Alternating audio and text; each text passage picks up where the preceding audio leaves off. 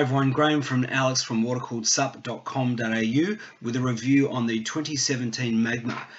This is a fantastic board, 10 foot 10 long by 30 wide by 6 inches thick.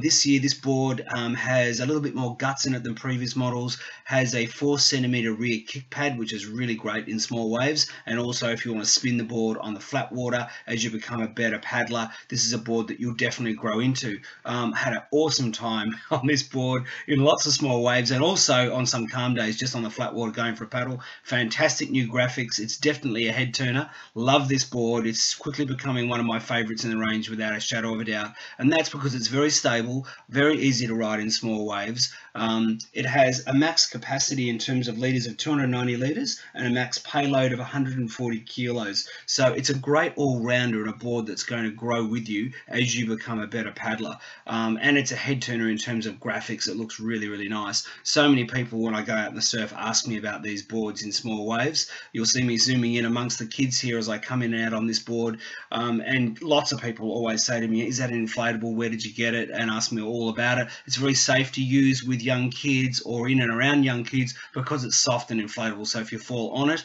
or around it you're not going to injure yourself. So just a terrific board and really good fun to learn how to take small waves on the beach. You can see I ride them all the way in and just jump on and off.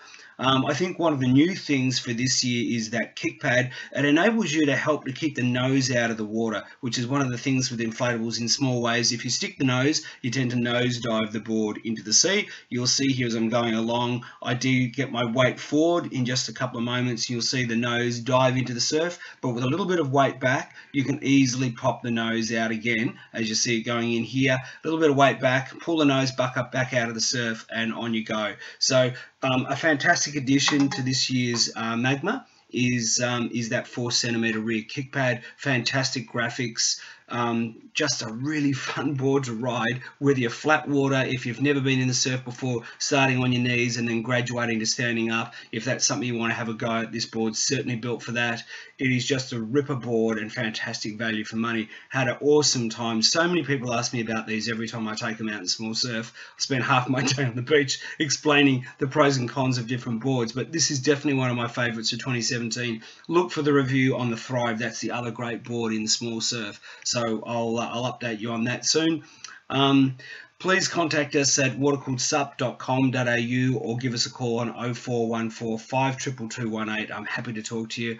Thanks for watching. We'll catch you again soon. Thank you. Bye-bye.